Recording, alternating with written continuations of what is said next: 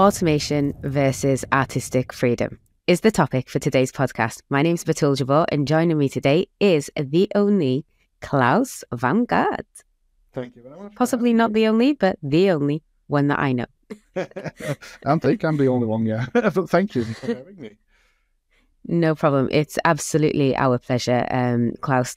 And today we talk about automation versus artistic freedom, where this topic is massive, isn't it? Yeah. Because, we're in the era of automation, but we also like to put our stamp on things. And we've got a lot of history to go back to and follow on with regards to artistic freedom and styles and things like that. First of all, let's start off with going through what is automation.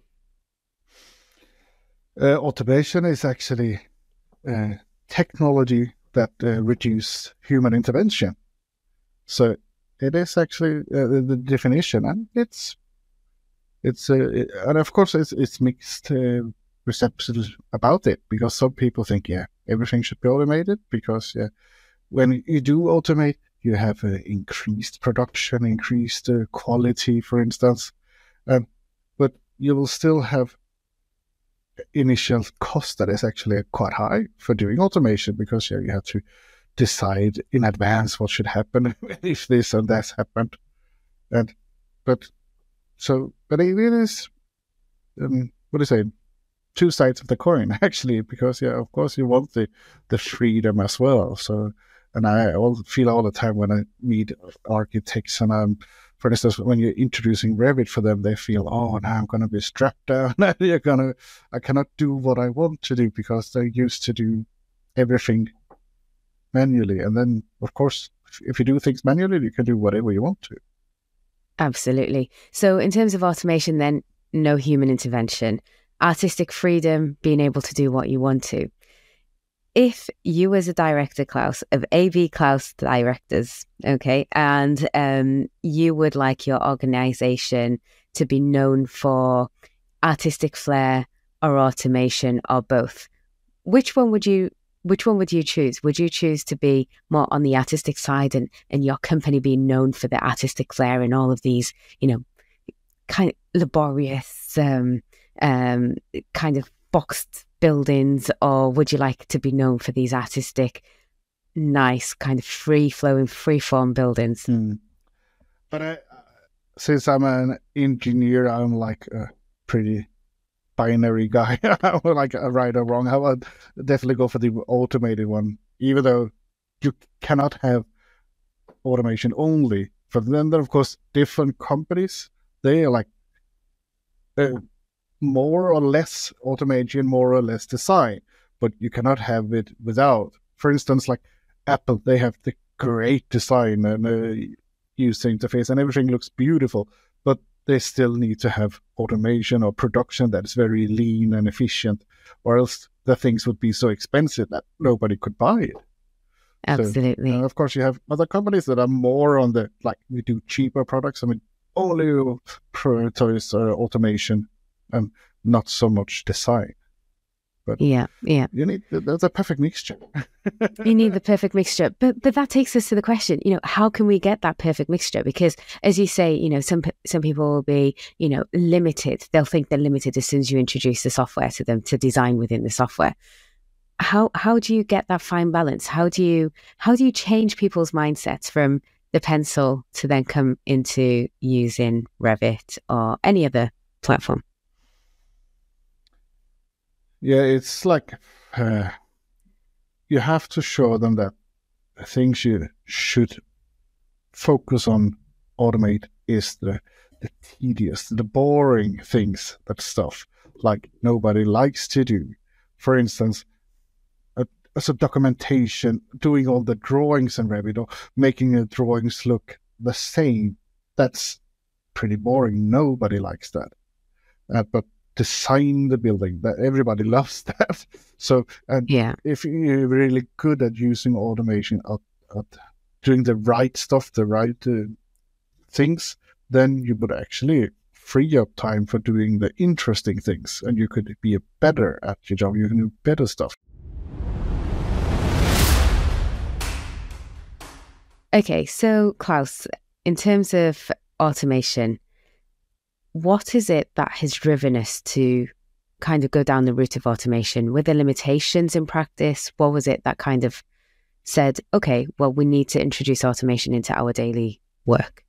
It started long time ago, before even the industrialization with the invention. Actually, people, I think, well, everybody was dreaming of machines doing everything. I think that's like the dream that's been driven people so far. And we have, and even to do things for safer, for instance. So instead of having manual labor driving machinery, we could then doing the steam machine and then the electric machine. And now with the computer and all the cloud stuff we're more and more advanced and getting more and more stuff done automatically and less manual labor involved. Yeah. But with the less manual labor involved, do you think we're putting ourselves out of work? Well, the more we introduce automation. But it's actually, I was saying something that's named the paradox of automation. And that is, the more complicated a system gets, the more crucial is human contribution. Oh, to fix the problems that will happen. Because things getting so advanced, so fewer and fewer people are aware of how to solve all the advanced stuff. True. Like, for instance, if you have on a building site, if you're using a manual hammer and nails and a saw, more or less everybody could contribute and do it. But if you had a robot building the house, maybe just 1 in 1,000 would be able to program that robot because it was so advanced. True. Yeah. So that is, what you say, is the paradox of automation, actually. Yeah. Oh, I like that. But to be honest with you, I think in some industries I can already see where humans were replaced for automation. You know, in the banking industry, for example, you no longer have, well, here in the UK, a lot of branches have closed. And, you know, it's all to do with an application on your mobile, on your device, etc.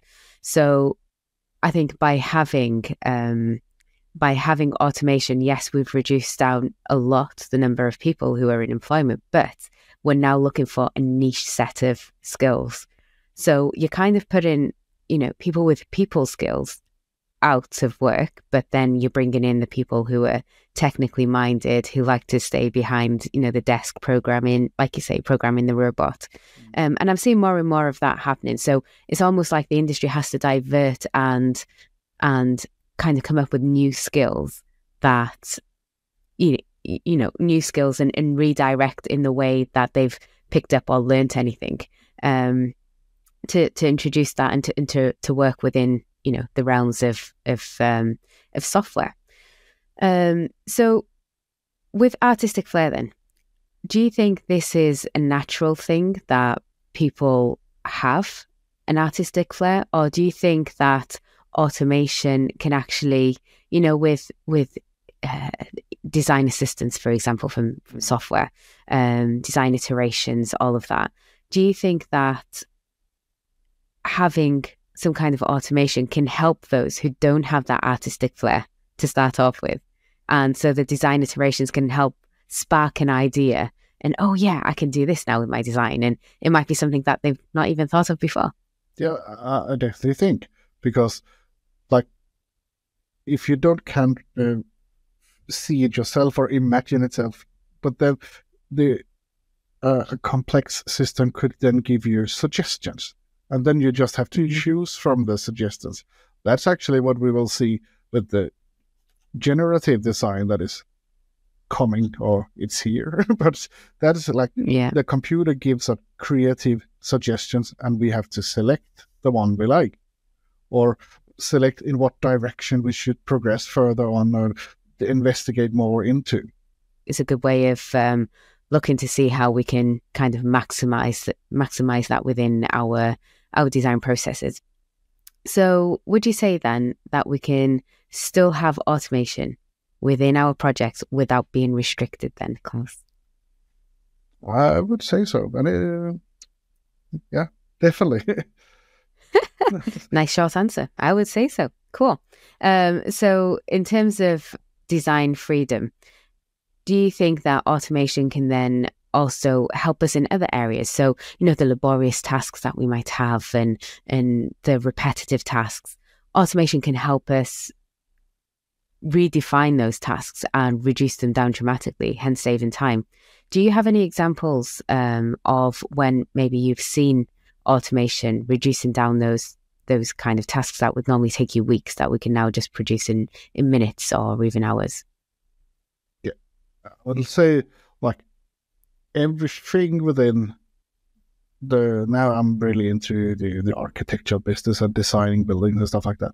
But when you see, for instance, when you're designing doors in a building, for instance, the thing that the architect likes to do is they're putting the good-looking doors in the correct size and the right place. That's the interesting things. But then when you want to procure the doors or stuff like that, you have to know exactly how many of the different kinds you have, and you maybe have to do some specification for the installment or stuff like that. And all that is terrible boring. And if people get so tired, and when they're sitting counting on the paper to see how many of that kind of door I have, and they will do things wrong, and you will then order wrong, and it will be wrong at the building side, you'll get delay. But if you're using a BIM software, Revit, for instance, then it could automatically keep on track how many of the different kinds you have.